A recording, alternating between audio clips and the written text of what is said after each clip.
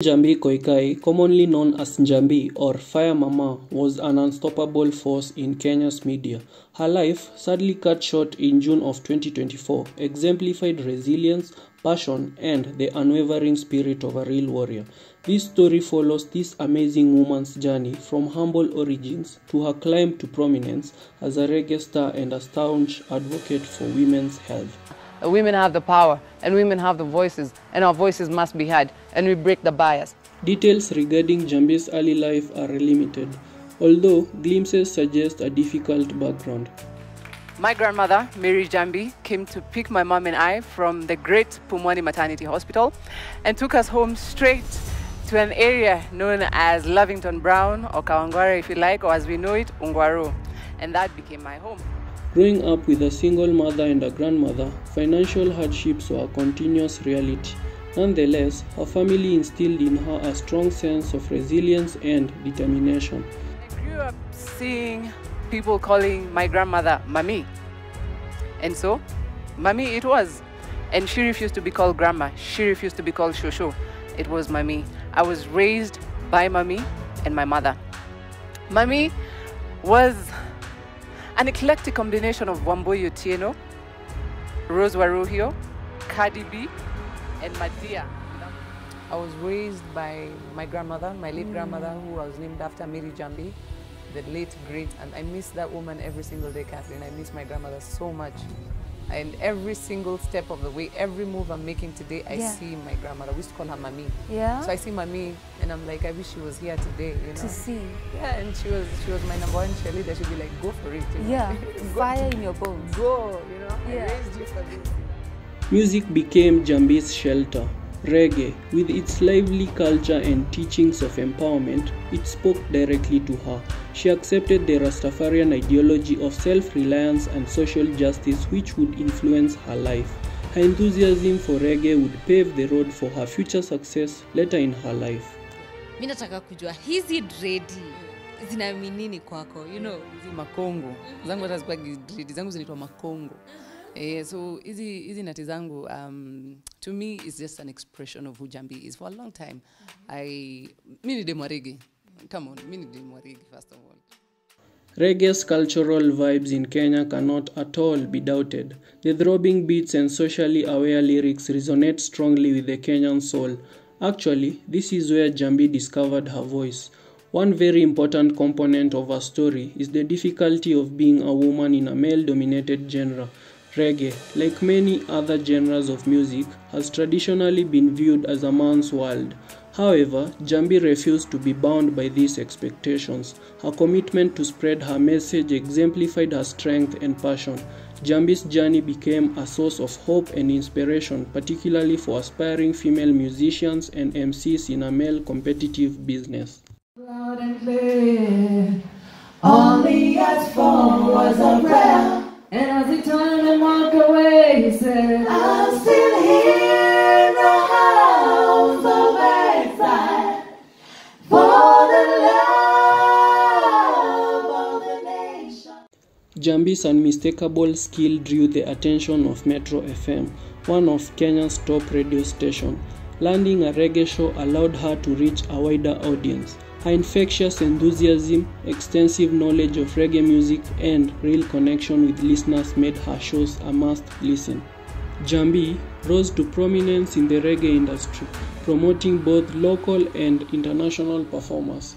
Aside from radio, she organized reggae events that highlighted the genre's ability to unify and inspire. Yeah, in the meantime, it's all about Fire Mama Jahmby alongside Selector Techniques.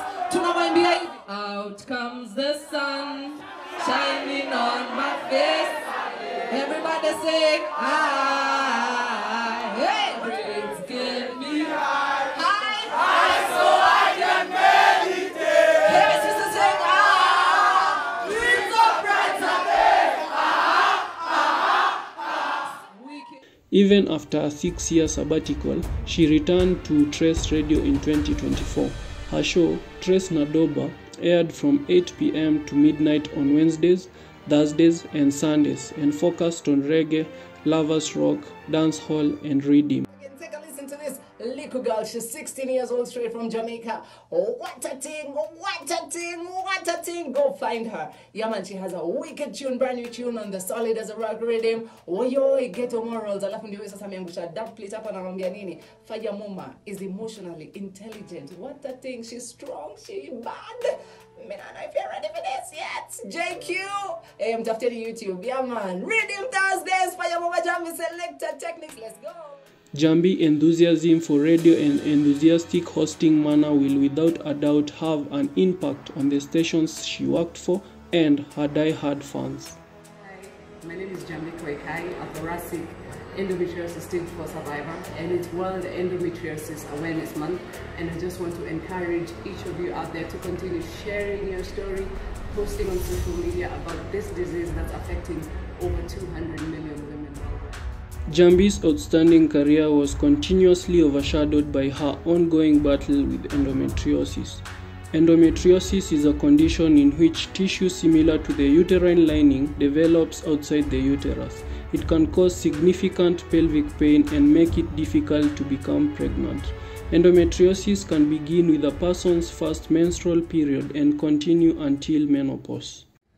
I guess one more resolve to beat thoracic endometriosis and to keep fighting and to remind us all, especially young girls back at home, that we can do this and we can beat it. The extreme pain and complication induced by the disease forced her to take several breaks from the spotlight. Stage 4 endometriosis, identified when she was young, had a physical and emotional impact. Undeterred, Jahmby became an outspoken campaigner for endometriosis awareness. She publicly shared her experience on social media, breaking down the stigma of the ailment and empowering other women facing similar issues. The endometrium lesions that are supposed to come out during menstruation don't come out. So in essence, if you're a person who has these cells in your body, these cells end up bleeding inside.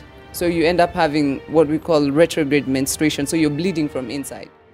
For 18 years, Jahmby endured excruciating periods, a telltale sign of endometriosis. However, the true extent of her struggle became horrifyingly clear when at the age of 32 she suffered a collapsed lung during her menstrual cycle. In my case, they lodged themselves in my lungs. So every month when I'm on my period, these cells also bleed into my lungs and they make my lungs collapse. This unusual complication led to the diagnosis of thoracic endometriosis, a condition where the endometrial tissue normally found in the uterus grows abnormally outside it, in this case affecting her lung. So this is what has been draining out of my lungs, and so this bottle was a bit too big for me to travel, and I'm leaving Atlanta this week. Jahmby's path towards effective treatment started with an experienced gynecologist in Kenya who discussed the challenging aspects of endometriosis. The shocker of all shockers, when Dr. Patel was like, there's no doctor here who can treat you. I can't even dare touch you because we do not have skilled experts locally. However, to receive the specialized care her ailment required, she had to travel 8,000 miles to the United States of America. She met with endometriosis doctors in Georgia who gave her a more detailed diagnosis, stage 4 endometriosis, which affects not only the lungs but also the diaphragm, sigmoid colon, rectum, and appendix.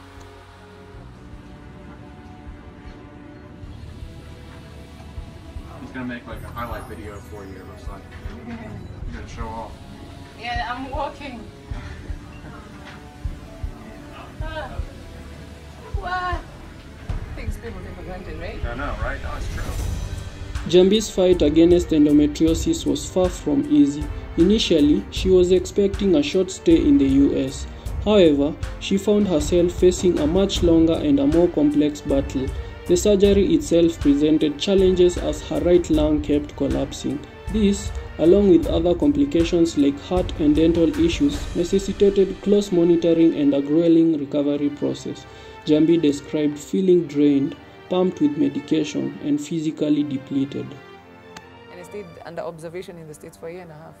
Because within that year, I also relapsed again. I also got another collapse.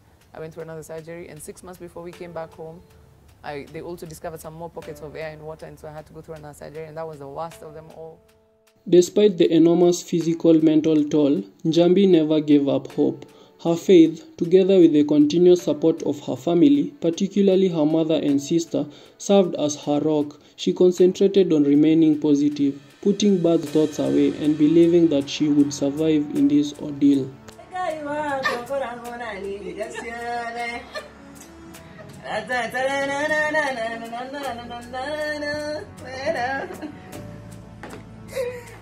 The cost of specialized therapy abroad posed a substantial barrier, and therefore, Jahmby initiated an online fundraising drive demonstrating the power of a community.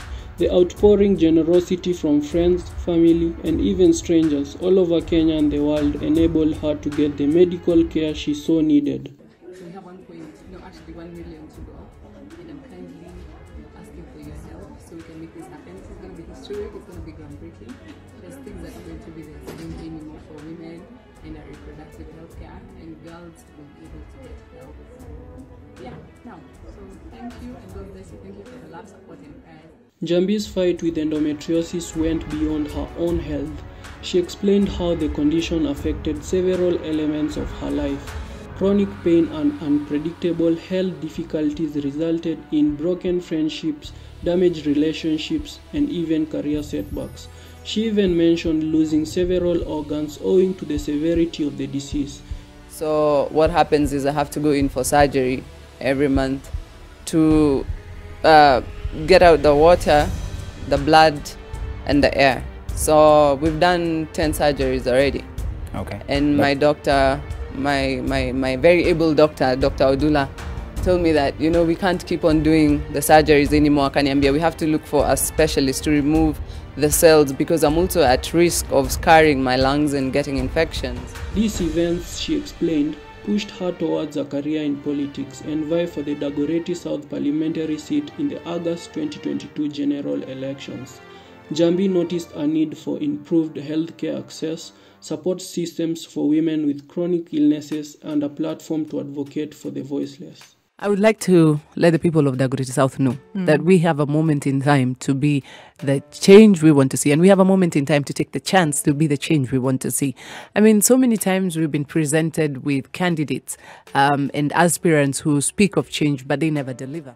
Jahmby used her platform to raise awareness about women's health issues, particularly endometriosis. She encouraged open conversation around this condition, destigmatizing it and pushing for improved healthcare access for women in Kenya. This landed Jahmby an ambassadorial job by Governor Natembeya in Trans Nzoia County as Trans Nzoia Health Awareness Ambassador. In this role, she spearheaded creating awareness about endometriosis across the county, enhancing healthcare information access and services. This advocacy made her a role model for young women and a champion for their well-being. And a privilege to be invited to your office in Shukuru Sana, and I look forward to raising awareness on endometriosis so that we can be able to save the lives of young girls who are battling in silence. Nimeshukuru sana, sana, sana, sana. Yes, nimeshukuru sana kwa kutembelea. Tutawasaidia. On 31st of May 2024, Jahmby sadly shared a post appealing for help after being admitted in Nairobi Hospital for an undisclosed illness. Jahmby, on her Instagram stories, revealed the need for blood donation and appealed to anyone who could help her. Mambo vipi kwa area gani? Nairobi Hospital. Siko hapa Pioneer. Okay. Kunaendaje na Jahmby? Alikuwa HDU, akisema yuko ICU. Where? Any official information gori ni gani, situation ni gani ya healthcare? Damu kila kitu ilifika poa, watu walisupport viti. Shida yani yuko very critical condition. So saitu maombi tu yani ya kuepoa. Sadly, on 4th of June 2024, news of Jahmby's passing sent shockwaves through Kenya and the reggae community worldwide. Tributes poured in from fellow media personalities, musicians, and fans all acknowledging her immense contribution and the void she left behind.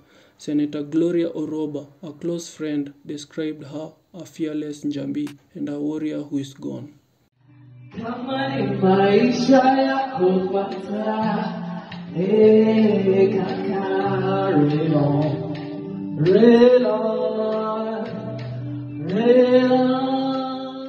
Jahmby Koikai'S life may have been cut short, but her legacy will continue to resonate. She leaves behind a rich tapestry of achievements, a successful radio and TV career, a vibrant reggae legacy, and a powerful voice for women's health.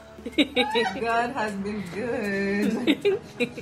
Good to me. Oh, Jehovah, okay?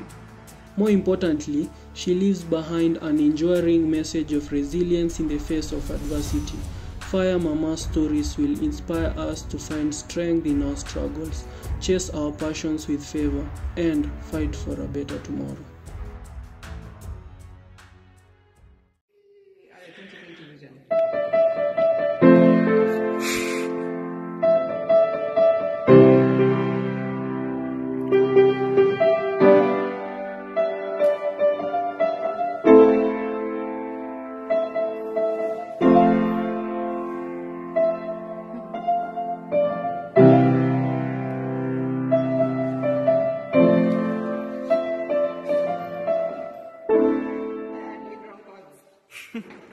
Don't forget to hit the subscribe button for more captivating tales of the Nairobi Juice content. Until next time, stay curious, stay inspired, stay informed, and keep spreading love wherever you go.